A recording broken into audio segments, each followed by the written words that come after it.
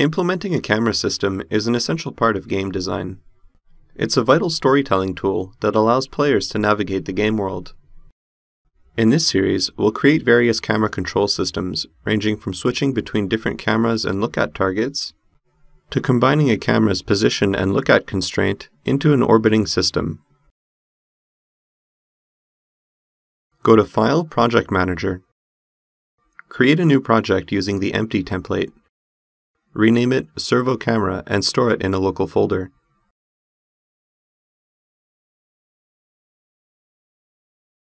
Stingray restarts and compiles your new project with the included assets.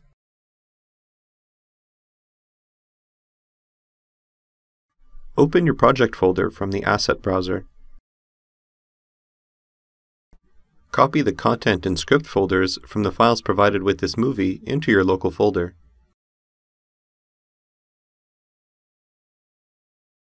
When this is done, go to Edit, Level Testing, Refresh to recompile your project with the newly copied assets.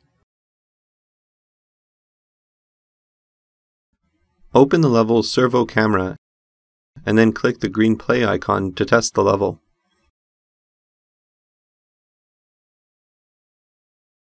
You can control the default camera by moving it using the WASD keys and aiming it with the mouse. If you're using a game controller, Stingray maps these inputs to the left and right thumbsticks respectively. You'll notice that moving the left thumbstick also controls servo in the level. This is because the same input control is currently used to trigger servo's movement logic. Press the Escape key to return to the Stingray editor. This default camera is not in your project folder. Rather, Stingray loads it from a designated core folder when you compile and start your game. This core folder also contains the app kit, which is a collection of Lua scripts to provide support for basic gameplay needs such as camera control. You can find more information on managing your project's core resources and using the app kit in the Stingray help. For the scope of this tutorial, we'll forego the default camera and instead create a new one tailored to our needs. Go to the Create tab and select Camera. Place it in the level behind servo, then right-click to exit Create mode. Switch from the perspective camera to your new camera. Position it to frame servo accordingly. Switch back to the perspective camera, then go to the Level Flow tab. We need to tell Stingray to use the new camera at runtime instead of the default one. Start by connecting a Set Active Camera node to a Level Loaded node.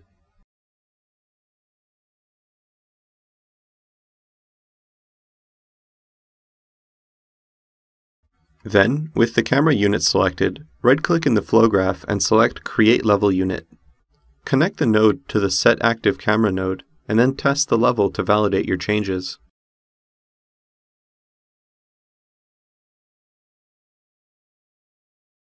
Now let's repeat this process by first duplicating the camera, and then positioning it to frame servo from a different angle.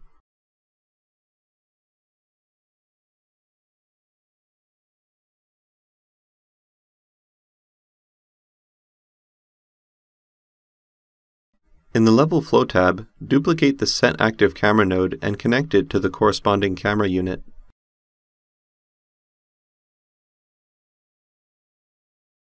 To switch between these two cameras, we'll use a toggle node. Right-click the current level loaded connection and insert the toggle node. This will ensure that the first camera is triggered when the level is loaded. In addition, connect a keyboard button node to the toggle node to manually switch between cameras.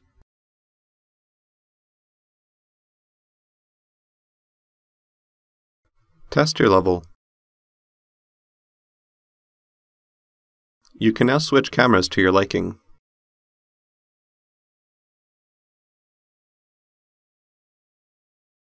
This flow graph works well enough for 2 cameras, but we can optimize it to accommodate for even more cameras. For this, we'll convert this flow graph into a flow subroutine. A flow subroutine is analogous to a function in programming terms. It contains a set of tasks, here a flow graph, to execute whenever that subroutine is called. You can use flow subroutines in both the level flow and unit flow, as well as between projects. You can access your project's flows from the Asset Browser. We've included a camera switcher flow in the files provided with this movie. Double-click it to open it in the external flow editor. This flow graph uses the same setActiveCamera node except that it's connected to a getUnitVariable node rather than a levelUnit node like the one we've been using. The value stored by this UnitVariable node is set by concatenating the camera string with an index variable. Once Stingray activates the corresponding camera, it either increments or resets the index based on whether it's reached the max camera's value. To pass camera inputs from the level flow to this flow graph, create an external input unit node.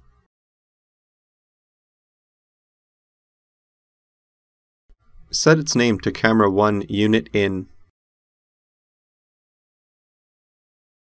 Next, create a setUnitVariable node to store this unit value. Set its name to Camera1. Duplicate this pair of nodes a few more times to allow for multiple cameras.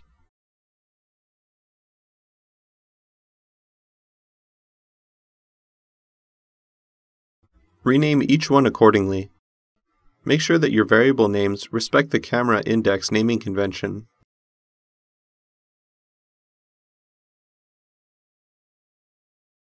Lastly, connect all the setUnitVariable nodes to the sequence node's out1 port. This sets the evaluation order so that Stingray initializes the variable nodes first. Save your flow graph and return to the Level Flow tab. Load your flow into a new flow subroutine node.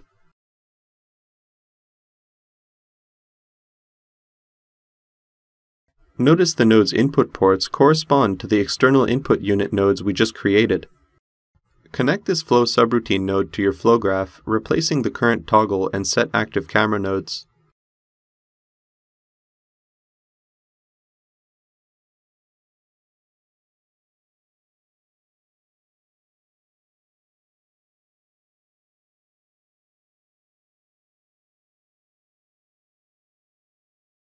Set the camera count in port to match the number of input cameras.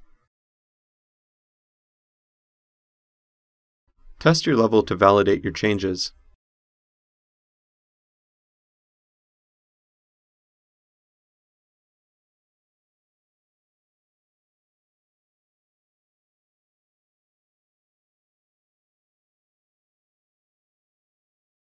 In the next movie, we'll cover how to create a name constraint between the cameras and their target.